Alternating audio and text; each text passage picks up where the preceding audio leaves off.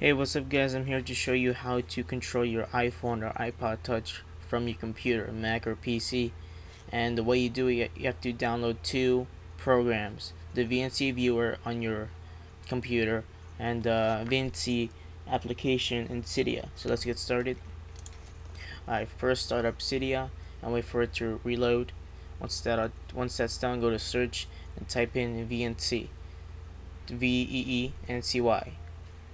So now just begin to type that out, and you should get a VNC pop-up. So yeah, just tap on it and install it from there. I already installed it, so that's why it says reinstall or remove.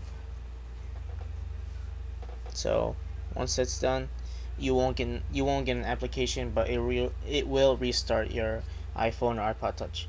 But what you need is the VNC Viewer 4, and I'll post a link to download on the description. Now I'll show you how to run the program.